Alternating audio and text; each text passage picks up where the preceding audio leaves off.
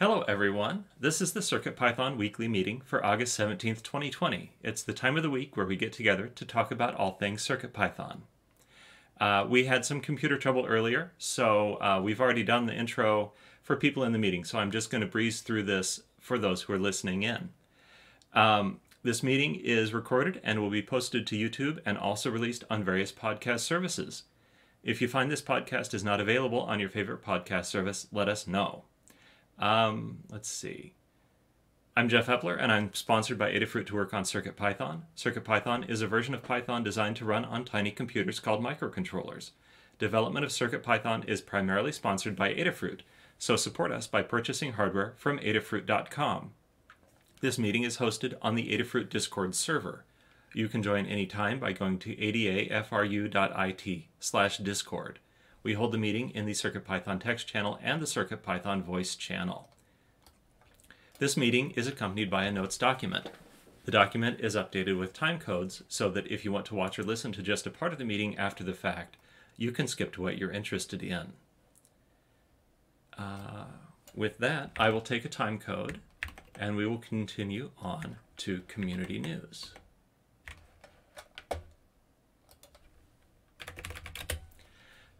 All right.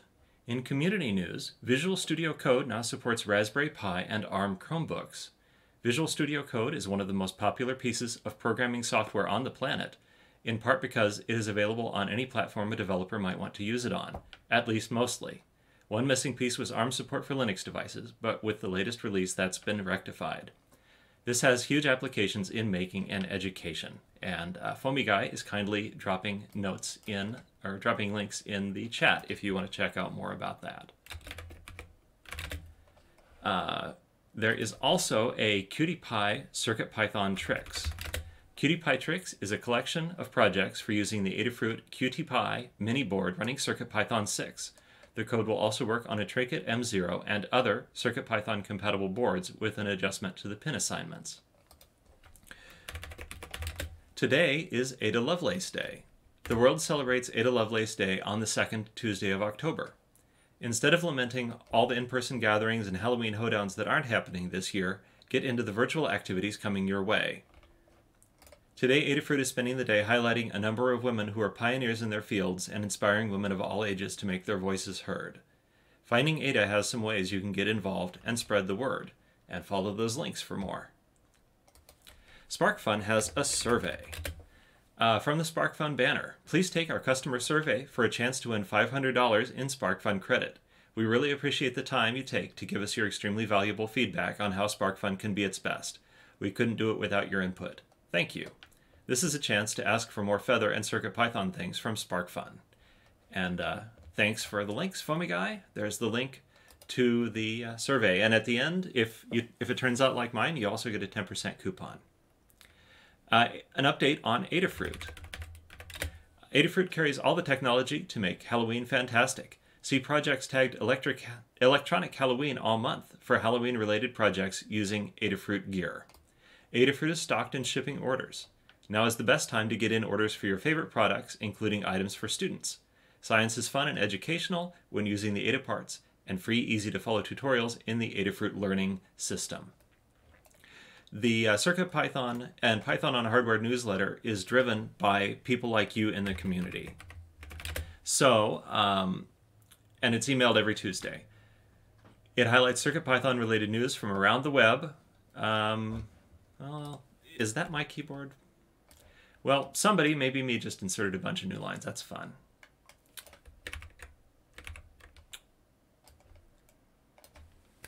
To contribute, you can edit next week's draft on GitHub and submit a pull request with the changes.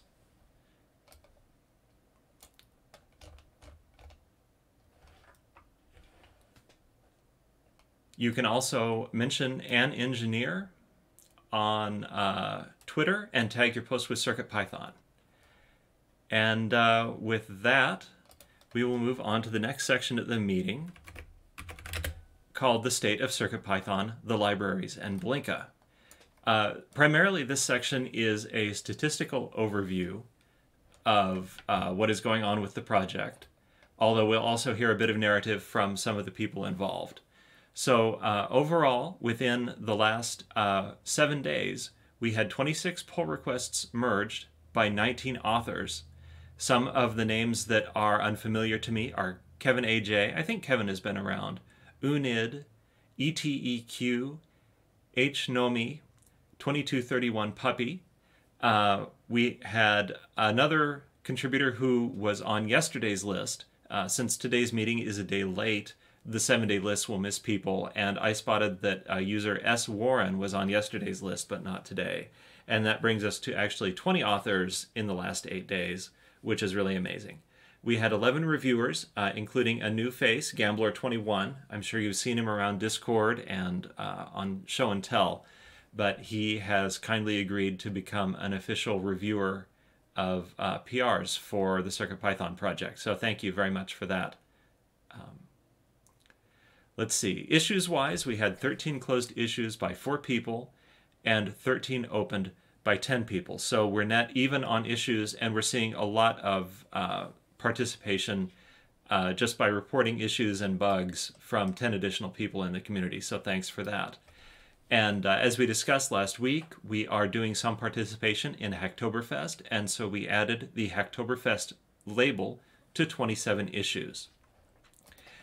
So overall, as I mentioned, we're just having a great number of authors and contributors and reviewers, and we've been making a great deal of progress towards being able to release a version 6 release candidate, and a lot of that is due to Scott's activity, both on the bug fixing side and the reviews side, and of course a lot of the other people are also contributing to that. So I don't think we've set, I mean, we don't work based on dates, we work based on milestones.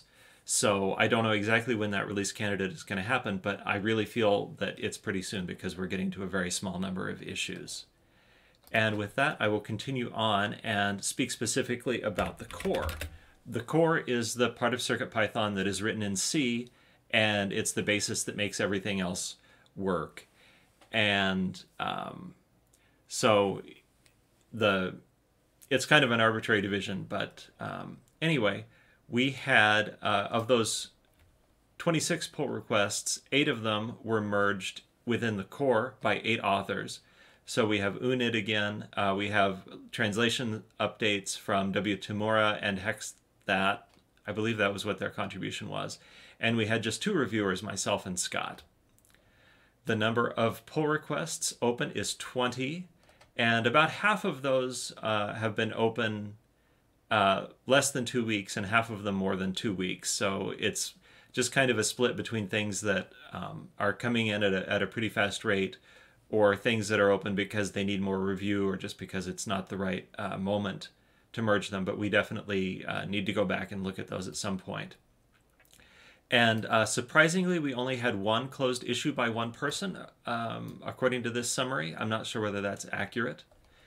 Of the Hacktoberfest labels, the core has 18 of them, and our total number of open issues is 324. We prefer to track our issues by milestone. So for instance, for the 600 milestone, we have only 4 open issues. And once that list is pared down to 0 issues, I think that's when we can go ahead and make a release candidate. We've also got 4 feature requests and 13 bug fixes, all of which we would like to address during the life cycle of 6.0. And then after that, we can start thinking beyond to version 7, which already has 3 issues assigned to it. And let's see. I think that's all I have to say about the core. So I will pass to Kattni to tell us about the libraries. Thanks, Jeff. You're welcome. So this is information that is across all CircuitPython libraries. So every library that is Adafruit _CircuitPython _library name. We had 15 pull requests merged by 8 authors, including some of the new names you mentioned earlier, and 10 reviewers, including our new reviewer as well. The oldest merged pull request was 163 days. That's really excellent to see that we're keeping up with some of the older PRs, and the rest of them were 10 days or less, most of them being 1 or 0 days open before being merged. We had, and I do want to point out, we had an addition to the community bundle which is included in this. So that's excellent to see. We always love to see community libraries getting added to that. We had 9 closed issues by 4 people and 12 opened by 9 people, leaving us with 212 open issues. We also have 30 open pull requests. Again, the oldest one of those is still slowly being worked on, so we are continuing to work with that author. We assigned the Hacktoberfest label to 9 issues, which lines up with the fact that we have 9 good first issues. That's the tag that causes the Hacktoberfest label to be added. If you are interested in all of this or interested in contributing to the CircuitPython project, but maybe not ready to contribute to the core, you can check out circuitpython.org/contributing. And what you'll find there is all of this information, a list of open PRs, a list of open issues, and some library infrastructure issues. You can search the issues page for good first issues if that's your level of skill or that's your level of comfort. Or you can search it for bug or enhancement if you're looking for something more complicated. We have a guide on using Git and GitHub to contribute to CircuitPython. So we can definitely help you out there. And if you have any questions beyond that, you can always ask us. We're always available on Discord. We want you to be able to contribute. So don't let the fact that we work on GitHub and use Git intimidate you. We can always help you get started with that. And in the last 7 days, we had 1 new library, the TLA202X, and a short list of updated libraries that I will not read off. And that's it for the libraries. All right. I just want to add one thing to that. Working with Git is sometimes, well, often beginners have questions, and we recently added a Help with Git channel here on the Adafruit Discord. Yes, So, you know, if you're running into trouble with Git and it's related to CircuitPython, we're happy to have you ask it in the CircuitPython channel or the Help with CircuitPython channel. But if it goes beyond kind of one-liners, we'll probably move that over to Help with Git and maybe get some more in-depth help and assistance. And I'm happy to see that channel begin to exist. And yeah, we're here to help you out and get you through those roadblocks or speed bumps that you encounter on the way to contributing to CircuitPython. And with that, I believe I'm handing it back to you, Kattni, to tell us about Blinka. Yeah, so I'm sitting in for Melissa today. Blinka is our compatibility layer for using CircuitPython with single board computers such as Raspberry Pi. We had 3 pull requests merged by 3 authors and 1 reviewer. There are 2 open pull requests right now. We had 3 closed issues by 1 people and 1 person, and 1 opened by 1 person, leaving a net of 26 open issues. You can view that at github.com/adafruit/adafruit_blinka/issues. There were 1,980 PyPI downloads of the Adafruit Blinka library in the last week, and the current number of supported boards is 52. Thank you. And with that, we will move on to our first round robin section called Hug Reports. If you've seen someone in the community here on Discord, on online forums, on GitHub, who has done something good, please take a moment to spotlight what they're doing and kind of form an antidote to the negativity that a lot of forums that aren't well run encounter. So I will start off, and then we'll continue down in alphabetical order. Jerry will come next, and then when we get to the end of the alphabet, we'll go back to the beginning and get everybody. And if I miss you for some reason, please just speak up within the text channel, and then I will call on you. So first of all, I want to start with a group hug because, like I was saying to Scott before the meeting, there's just this this amazing community around me, and I know I'm going to forget to thank somebody. But I particularly want to thank GitHub user C. Walther for continuing his work on some core improvements that I am interested in seeing. And they're going to enable some better memory usage and enable some interesting features when you need to restart your Python program. And we've been kind of working on the pull request, and I think that's about ready to go in. So Jerry is up next, and followed by Kattni. Hello, just a big group hug this week. All right, thank you. Mm-hmm. Following Kattni, I have some notes from various people, but go ahead, Kattni. All right, so first and foremost, thanks to Dan for help, quote unquote, which is to say it was mostly him, with writing up a simple version of an explanation for why time.monotonic loses precision over time. I added a frequently asked questions page to the LED animations guide. And one of the things that happens is with non-express M0 boards, the animations do slow down over time because of the loss of precision of time.monotonic. And so I wanted to add an FAQ about that, but explaining that very technical concept in a very simple way was quite difficult and took a lot of iterations. And Dan was super patient and helped me a lot with it. And now we have an excellent explanation. To Mark Gambler for joining the CircuitPython librarians review team and for reviewing 2 PRs for me. That's always amazing to see new reviewers. He was commenting on PRs to review them already, so we went ahead and added him to the review team, and now he's official. And thanks to you, Jeff, for a much needed chat. It is always a pleasure. All right, so I have notes from Maker Melissa, and then we will go to Scott. And Maker Melissa just sends a group hug. After Scott, we will go back up to the beginning of the alphabet for some notes from C. Grover.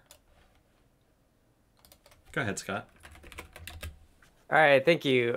First off, a hug report to Caps Lock for taking on adding transparency to color converter. Yes. It's very close.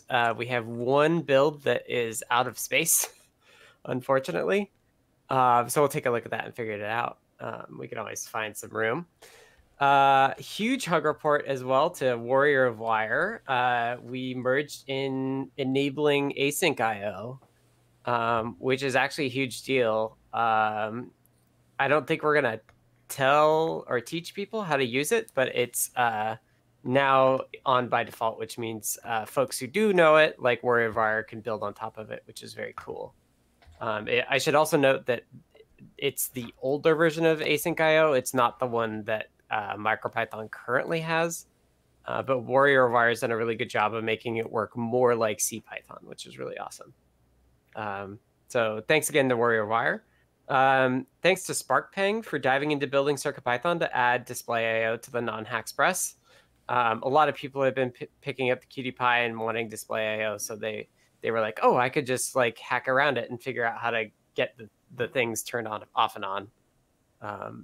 So that was really cool. Deshipu, thank you for helping folks out on the Discord, always catching up, and it's really great to see you taking time to help folks. Thank you to C. Walter for taking on moving the memory off the heap after the VM stops. It's like one of those core things. It was really cool to see them kind of taking on that higher level supervisor level stuff. So thanks to them. And lastly, a hug to Kattni for leveling up other folks like Mark. It's something I was good at originally and am now quite bad at. So it's great to have Kattni pick up the slack and really level folks up. It's been really awesome to see. Thanks. And that's it for me. All right, I have notes from C. Grover and then a few more notes. And the next person besides me up is Foamy Guy. But C. Grover sends a hug report to Brent for awesome AIO learning guides and some recent help with sticky requests library issue that was hampering my AIO learning indoctrination process. Do you think sometimes people write things just to make it like a tongue twister for the moderator? I don't know. Anyway, next I have notes from David, who has a hug report for Toddbot for the QtPy tricks, to Dan H for all the BLE stuff, hope you get better soon, to Maker Melissa for the Matrix Portal guide, and to Kattni for the QtPy guide. All right, and Foamy Guy, I guess you get to finish up this round of hug reports. Right, thanks, Jeff. This week, I would like to give out a hug to user 2231 Puppy. I think it was over the weekend or Friday, maybe. They were in the chat room. They were asking if there was a Discord library for CircuitPython, which there is not, to the best of my knowledge. But they went ahead and got one spun up and learned about Git and everything, and actually got it added to the community bundle already. So that was really cool to see. Somebody step up and build a brand new thing there and then share it with all of us. So big thanks to, that's 2231 Puppy. To Caps Lock, again, for the, the ability, I think the idea is to get transparency with the on-disk bitmaps, if I understand correctly. That's a really cool prospect. So really excited about that work as well. To Brent for a great suggestion on a potential new PyPortal library example. To Warrior of Wire, again, for the async and await APIs that Scott was talking about. I'm very excited to try those out. I have a bunch to learn about it, but definitely looks very interesting. And then lastly, to Unexpected Maker and Scott and anybody else who was involved in getting that help with Git channel set up on Discord. I really like to see that come along. Yes, thanks. So that wraps it up for Hug Reports, and we will move on to Status Updates. Status Updates is a time to let us know what you've been up to since the last meeting and what you hope to accomplish before the next meeting. So typically, you'll cover about 1 week looking back and 1 week looking forward. And again, it's done in a round robin, and I will start things off. And then next we will go to Jerry. So last week, I reviewed and approved PRs after a gentle reminder from Scott to do it. Thank you. Including some translations from Weblate. And it's really nice. Pardon me a moment. It's really nice every time to see those translations coming in. Weblate was a good choice. Anyway, I'm working on improving the parallelization of the build, which means that people with powerful desktop computers can do builds faster. Some parts of that have merged, and some parts have not yet been merged. I did an update to the Protomatter library, which powers the RGB matrix. That didn't bring in any new features, but it makes sure that we're ready for a future release of Protomatter that will bring in some exciting new features that are being worked on. And I also worked on CAN support for Arduino, which is, of course, not CircuitPython, except that I'm making sure it interoperates with CircuitPython, and that is kind of my reference implementation as I work on this other thing. So this week, hopefully wrapping up Arduino CAN. If I do finish that, I'm returning to a Learn guide about a calculator project that I did. And then soon, this is less likely to be this week, I will be implementing CAN in CircuitPython for the ESP32S2. Jerry is up next, and then Katney. You ready, Jerry? Yeah, if I can just find the unmute button. There it is. Jeff, why is it called Protomatter? So that's just what the author called it. It was a reference to the technology used in the Genesis device in Star Trek II. Okay. That's all. Glad it wasn't supposed to be obvious. All right. No, it's a little bit of an inside joke. I really had nothing to report, but I did a question because I saw in Scott's notes coming up on a release. And there's one issue that I ran into with the ESP32S2 that SSL certificates, or at least some of them aren't working.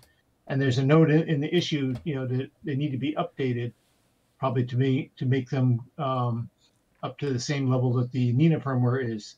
So this question is, if somebody can give me a pointer, if it's something that a mere mortal can tackle, I'd be happy to try it. I tried looking in the code and I didn't see any place where it would be done. So if somebody wants to steer me, I'd be happy to take a look at it. Otherwise, it can wait. I just want to make sure it's not holding anything up.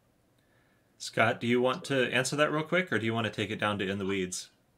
So I would just say I don't want to hold up the 6.0 release on anything ESP32S2 related, because I wanted people to think it's still beta for the S2. I don't know exactly how to do it, but I can give you a lead, and I just have to find the URL for it. Okay, take your time. I'm going to have to leave the meeting pretty soon, so just send me a note, and I'll take a look at it and see if I can figure it out. But okay, my first attempts didn't get me anywhere. So all right. Okay, thanks. yeah. I mean, I don't know exactly how to do it, but yeah, I'll follow up on the issue for you. Thanks. Mm-hmm. All right. On deck, I have some notes from Maker Melissa, but now it's Katney. All right. So last week, yesterday, and earlier today, can't remember where I left off last week, so some of this may be duplicated. Added a CircuitPython page to the SH1107 Featherwing OLED, I want to say, guide. We didn't initially have support for that, but a community member contributed CircuitPython support for that, and so I added a CircuitPython page to the guide, which only had Arduino to begin with. I made a fritzing object for the Metro ESP32S2, which is upcoming. I soldered up a CutiePy Hack Express, which is a huge deal because I've never soldered tiny parts before. And not only did it come out working, it actually looked really good. So I kind of got, double bonuses on that. No idea if I could replicate it. I do have another pair here that I will eventually try to replicate it with, but we'll find out whether it's something I can actually do again. Started a CutiePy and NeoPixels guide for both the base CutiePy and the CutiePy Hack Express. Added an FAQ to the CircuitPython LED animations guide. There were two major things about SAMD21 and SAMD21 non-express boards. Don't run it. And the express boards will only run all but two of the animations. So I wanted to add an FAQ so that people knew what they were getting into if they're trying to do CircuitPython LED animation library stuff with Circuit Playground Express, for example. And I added Mark Gambler to the CircuitPython librarians team. This week, I'll be finishing up the CutiePy and NeoPixels guide. It's basically written, but just needs images, videos, or GIFs. I need to think of a few possibly simple CutiePy projects to do, have at least one in mind, but got to come up with a couple others to choose from, and then we'll be doing at least one guide, I assume, there. Probably write up a one-page guide on the new VS Code for Raspberry Pi and Chromebook. And there's a whole list of fritzing objects that need to be created, but those are low priority, so if something else comes up, it may go in front of that. But my first priority is finishing up the CutiePy and NeoPixels guide. And that's where I'm at. Thank you. Scott is on deck, but first I have notes from Maker Melissa. Maker Melissa last week finished up writing the Braincraft Hat guide, updated the machine learning Raspberry Pi TensorFlow guide with the latest updates, updated the PyTFT easy install page with the latest information, including running the rewritten Python script, worked on improving and optimizing a scoreboard demo for JP's workshop, did a sweep of the existing PyPortal issues, dug into some incompatible changes with requests and PyPortal, but didn't get very far, and started work on a new Braincraft Google Assistant guide. This week, we'll work on finishing up the Braincraft Google Assistant guide, test out some more obscure matrix portal library configurations, and test out an issue with the SSD 1351 on Arduino. And as far as other stuff, she worked on hacking a keyboard to implement MIDI. She got as far as successfully detecting all key presses and releases, ended up going the Arduino route due to 5-volt logic used in the keyboard and not wanting to complicate things with logic level shifters. So after Scott, I have text from C. Grover. Go ahead, Scott. Hello.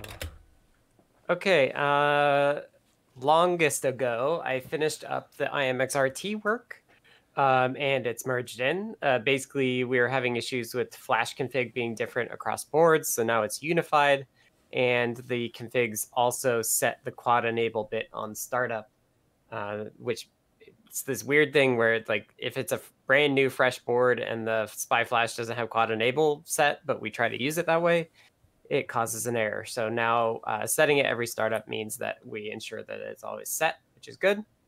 After that, I moved on to 6.0 issues. I've knocked out a few of them. In fact, I think we're actually down to 0 once the last one is merged in. I just had one quick change to do on it. So issues I fixed were SAMD21's auto reload was broken due to sleep overriding the tick timeout. So I fixed that. On the 21 as well, I fixed a timing problem that led to the Pew library flickering. Basically, we were turning off interrupts for a surprisingly long period of time. which should actually mean that we're more performant, I think, as well, which will be good. And then on the STM side, I've fixed an issue with I2C timeouts that was caused by the clock going backwards, which is never a good thing for a clock that's always supposed to go forwards. And the fundamental problem there was we were reading the RTC is 3 separate registers that you all need to read, and you have to make sure that you get them all kind of like in sync with each other. Otherwise, like one might be ahead of the other ones that you read. So I got that fixed as well. I do want to do a release candidate this week, unless somebody has a super urgent issue they think should block it. I think it's also important to note that a release candidate does not mean that there aren't issues. It just means there are not issues we're aware of. And basically, the way that it works is that it could be a stable release. So we basically release it as a release candidate. We let people use it for like a week. And if anything major comes up, we do another release candidate. If nothing major comes up, we just literally take that release and call it the stable one. And then we're on the stable release, which would be really cool. So that's kind of the gist about release candidate, and we can talk about it more a bit later. Next up for me is the Deep Sleep API. I know I've been saying I'm going to do this, and I feel bad because microdev really got it started. But this week, for real, I'm gonna do all the API work for it, and then hopefully microdev and I can tag team it for the S2. Which will be really cool. It'll allow you to actually like put everything and shut everything, almost everything down, and really save some battery, which will be neat. All right. So Dan is on deck. I have notes from C. Grover, who says, learning.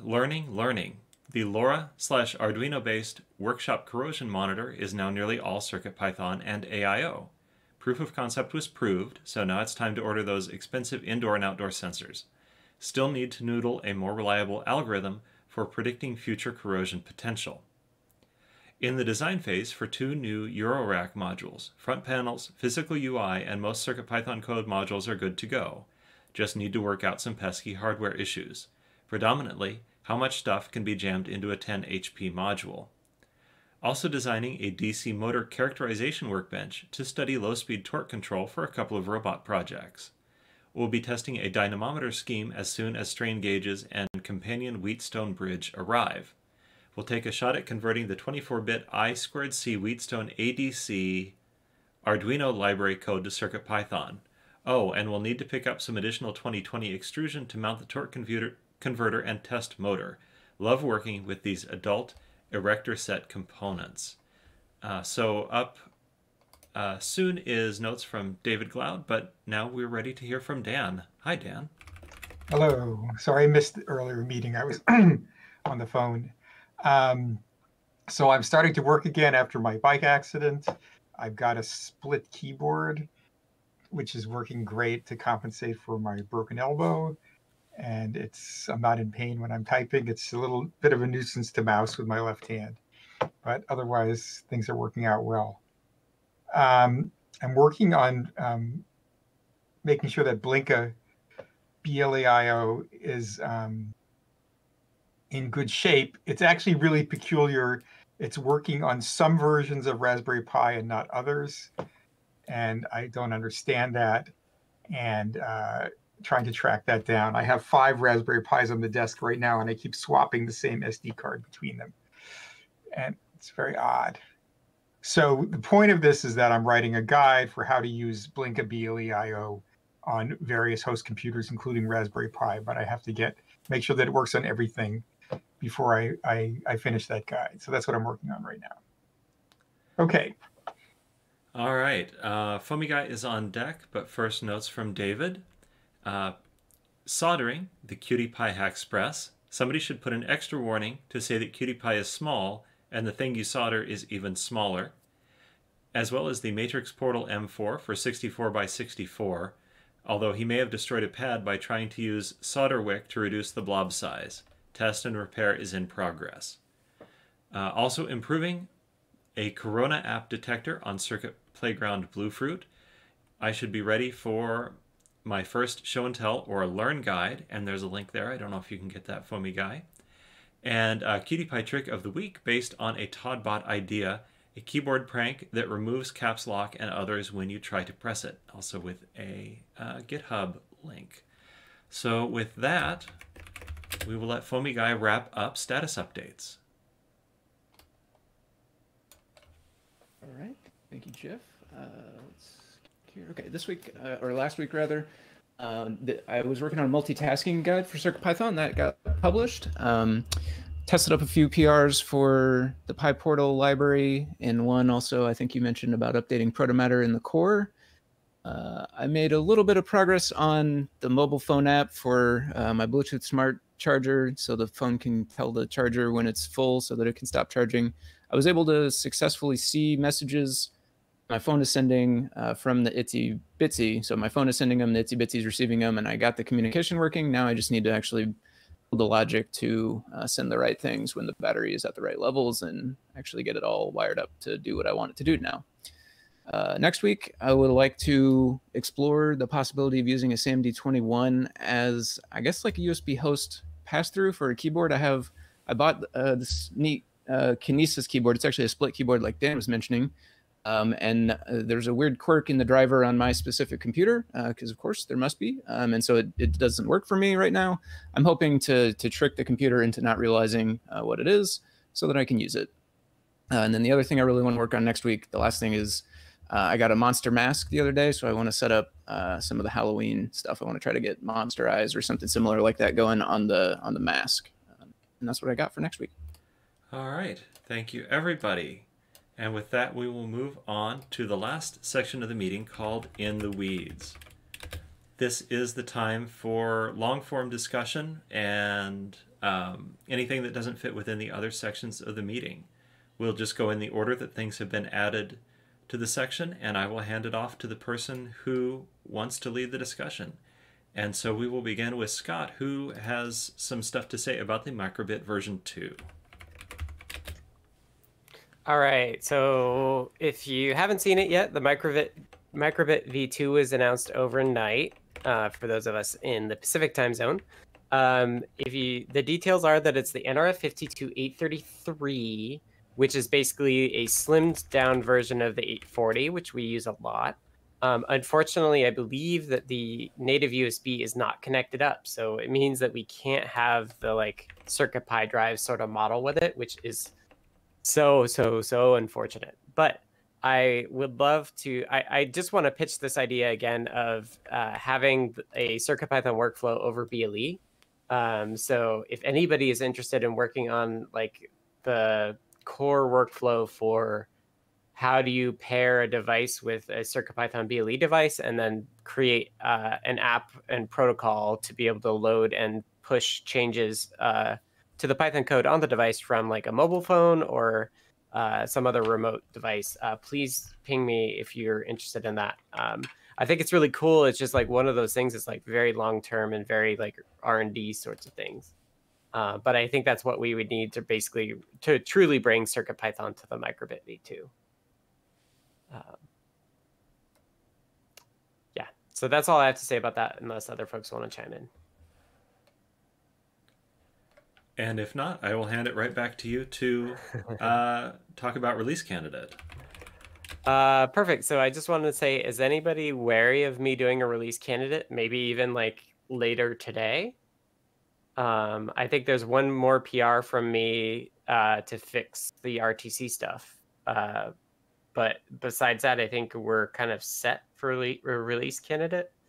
I definitely want to also branch it off the main branch as well, so that anything else coming into main doesn't impact the stable release. The only thing that I know about is this supervisor heap work. I think it would be really nice to have that, if not in 6.0, then in 6.1. Because the other benefit we're going to be able to derive from that is for the RGB matrix displays. Right now, when you do a soft reset, the display remains active, and you have to release the display and create a new one. And that means that because of the way supervisor allocations work, we can't reuse that memory from the display that was just released. We have to allocate fresh memory. And Right. with these changes, we are going to gain the ability to reuse that memory, and that can be, I think, well in excess of. In another meeting, I think I said 12 kilobytes, like for the 32 by 64 matrix. I think it's higher than that because it's the frame buffer for the matrix itself plus all of this pre-digested data, one set of bit planes for each bit of depth. So it can add up to quite a bit. It'd be really nice to Right. get that in, but I feel like that's nothing to hold 6.0 for. It might be something to get into 6.1. Yeah, I mean, I think that's, yeah, I think it's, unless it's going to land in the next few days, I think it's fair to just do it later.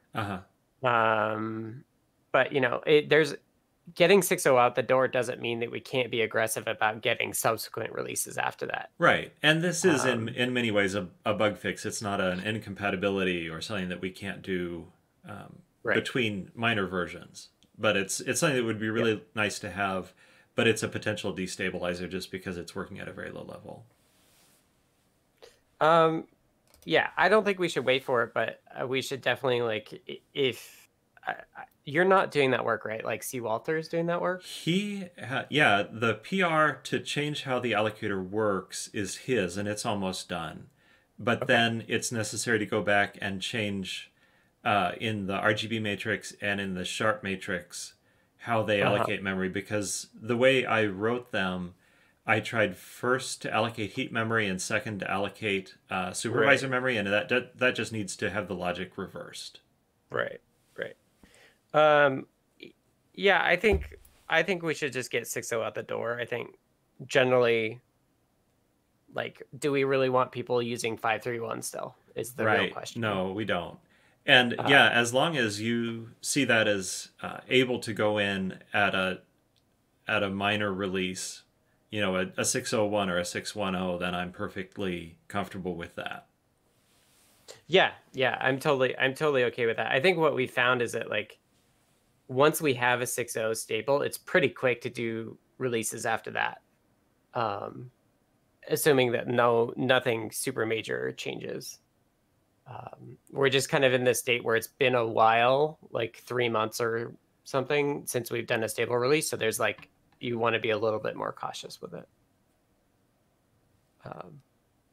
So yeah, I would like us to be releasing stable releases more often. For sure. I don't think it will block it. So we are pretty much good to go though on, like, any blocking issues. We've caught up with those. Yeah, so if we look at the 6.0 milestone, I think there's one remaining. Okay. And the PR was approved and tested overnight. But I changed one thing that Dave said he had changed when he tested it, and then pushing that commit dismissed those reviews. So we'll just need the reviews to approve again, and then we can merge it. And that is that closes our last issue marked as 6.0. All right. If I don't do that question. within an hour after the meeting, ping me and I'll get to that review. Okay. Where even are the milestones now?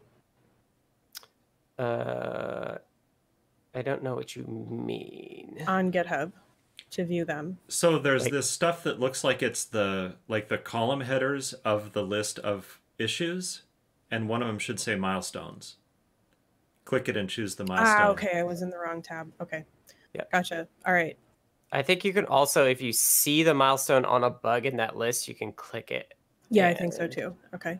But so we've got 2, and you're working on one or both, I assume, because if you see the milestone and you see 2 things, that's actually both a PR and an issue. That makes sense because I saw the comment earlier that one of them fixed the other, so that makes more sense. Yep. Yeah. Okay. So if you're looking at issues and select the drop down and then select 6, you'll get one result, which is just the issue with that milestone. Excellent. But if you look at the milestone itself, you'll see both the PR that fixes the issue and the issue itself. All right. Sorry, learning. No problem. It's confusing. Yeah, no, I think it's fine. And I agree with you. Like, we need to leverage point releases more than we do. Cool. Just in the sense that, like, we we have a tendency to try, or we have had anyway, a tendency to try and cram everything into a major release.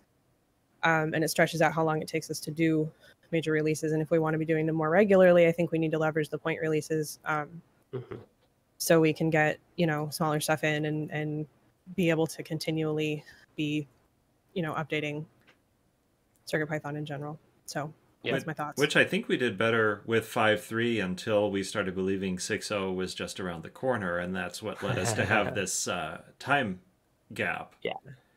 Well, I also... Go ahead. Go ahead. I was just going to say, I also think we don't have like a bunch of imminent stuff for 7 necessarily. Right. So it's not, we don't have some big major goal, big API rework or something. So I think we may be on 6 a little longer than some of the other. I think the thing that's going to cause us to go to 7 is going to be updating MicroPython. Right. If that's right. That's a good point. That's on my next agenda. Which I think is going to be, people are going to want more with the async stuff that Warrior of Wire just turned on. Mm-hmm. I think we're going to hear people be like, oh, async is great, but why isn't it whatever MicroPython did? So I think that's going to be the gap before 7, but I think there's enough, like, I would kind of like to iterate on 6, like do 6.1, 6.2, 6.3 to get the S2 out of beta, exactly, just like David's saying. Mm-hmm. I think the answer to your question is you're good to go for release candidate. All right. Yeah, so I'll get that last PR in and close that last issue, and then we'll do a release candidate. All right. Then we have our next item, which is from Kattni. Yeah, so I wanted to see where we were with Hacktoberfest. I know, Scott, you were going to opt in the entire CircuitPython repo and see how that went. Mm-hmm. Is it going all right? I haven't noticed anything. I added the topic, but... Okay, so you haven't gotten a bunch of spam stuff? Nope. Was the concern? Nope. Excellent. And I've gotten my 4. I got my 4 PRs, so it's definitely adding them or counting the PRs as well. So I had a couple thoughts just after dealing with getting my own 4, which is that I feel like we could put some more effort into promoting that we're participating. Okay. I don't know how to do that. It's just I'm throwing stuff out here.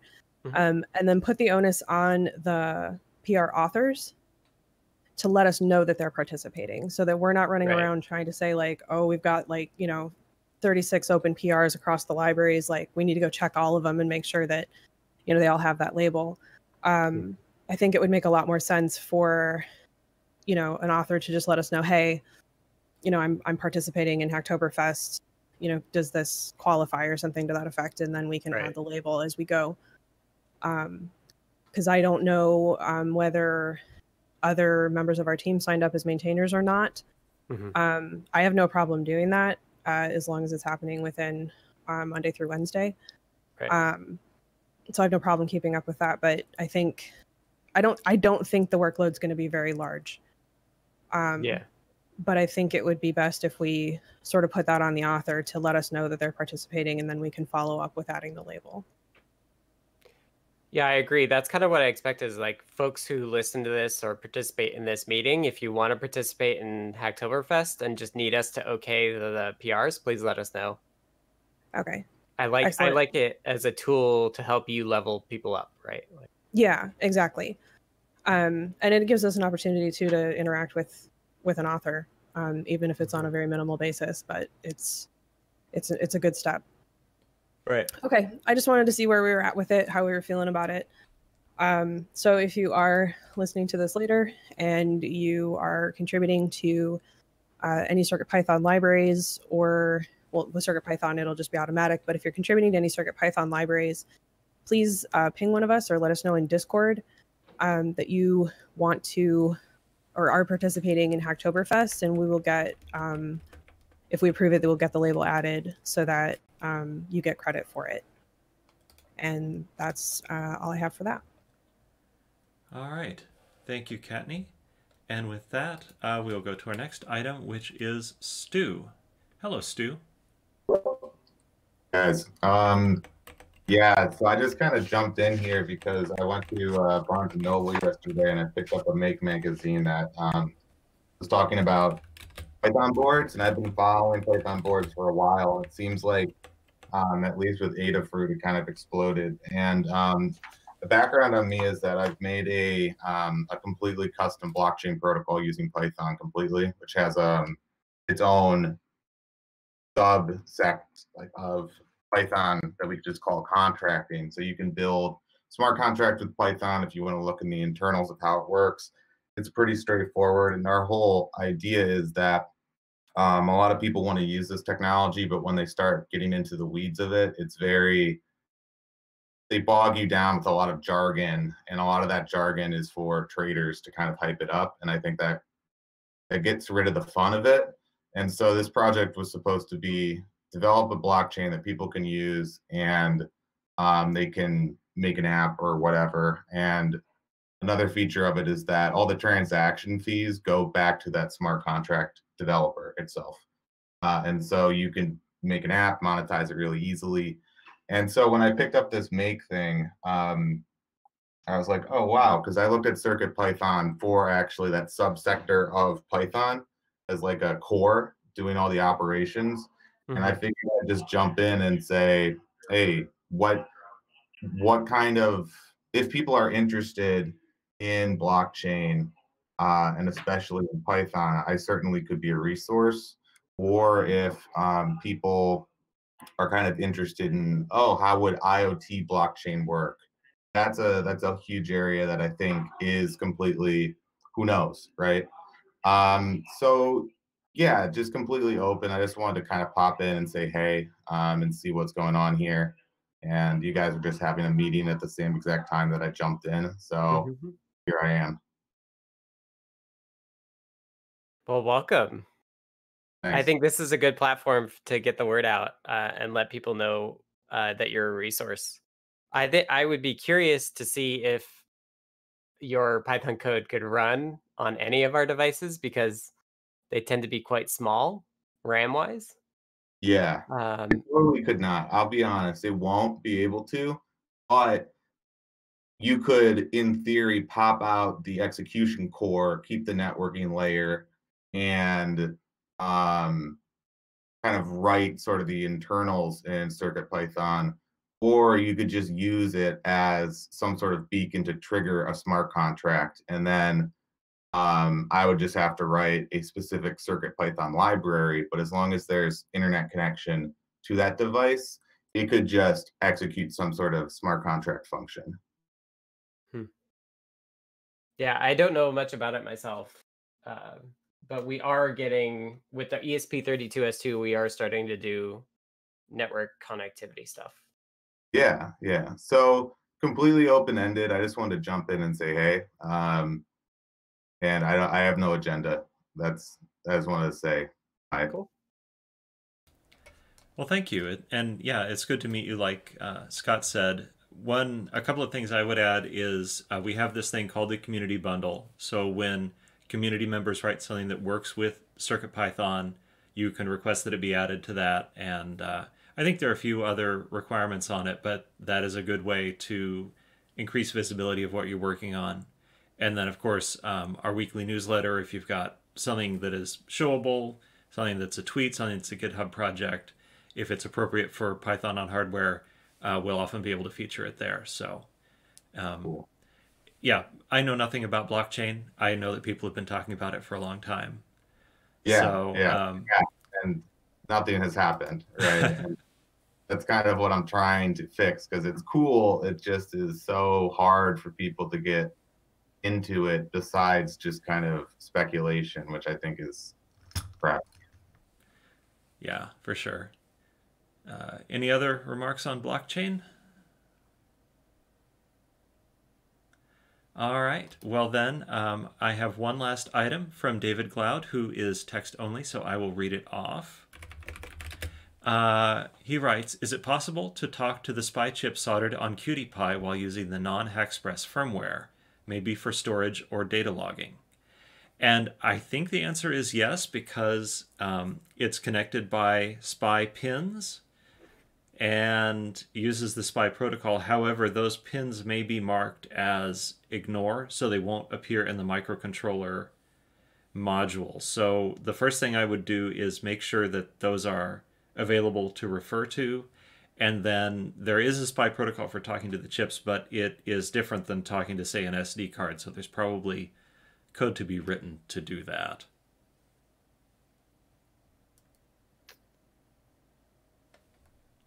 Doesn't look like David's mic is working. Yeah, he said that he was text only. So, oh, are you trying to talk? Yeah. Oh, well, So I hadn't noticed he'd unmuted. Go ahead. Well, the low-level protocol for SPI flashes is pretty straightforward. You basically have to you can erase 4 kilobyte sectors, and you can write into that 4 kilobytes. No, you don't have to do it in C. Like, basically, if you're just talking SPI to the chip, like, CircuitPython will just have no idea what's going on. So you could just implement it all in Python and just talk to the flash in terms of just blocks.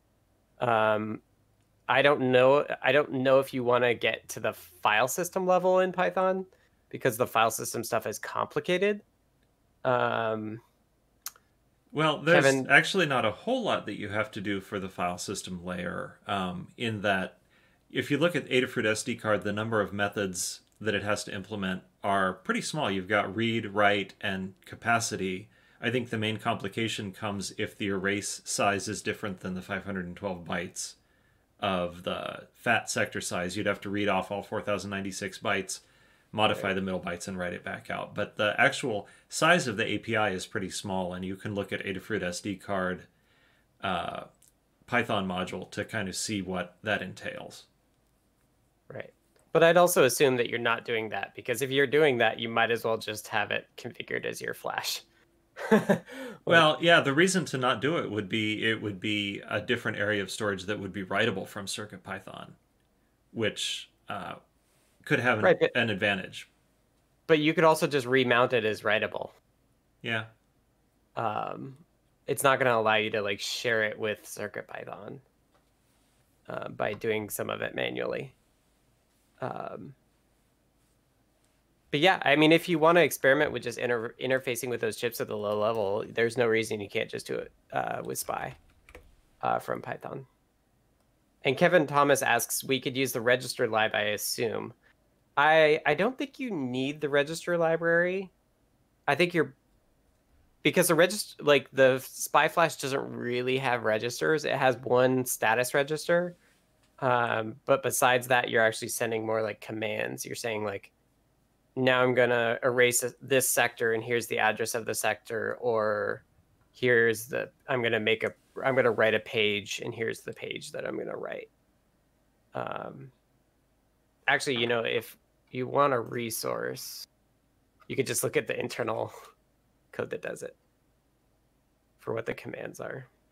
Yeah, the internal code is a little bit complicated because it caters to all different kinds of chips. So they each have different ways of working, whereas you'll work with a specific chip and you won't probably write code that accommodates all the chips. Right. But yeah, you could do things like if you're doing data logging and you want to do it like higher speed, you could, for example, just erase the entire flash and then write it. Because the erase is what takes a while. The programming is relatively fast compared to the erase. Yeah, makes me feel like you're getting into like database design where they just want like raw level, block level access.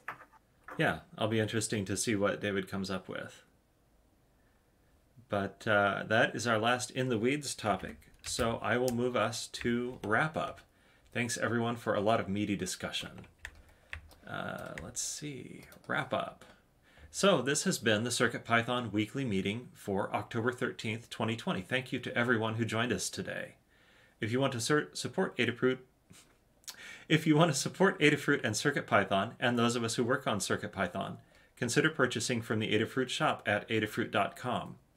The video of this meeting will be released on YouTube at youtube.com/Adafruit, and the podcast will be available on major podcast services. It will also be featured in the Python for Microcontrollers newsletter. Visit adafruitdaily.com to subscribe.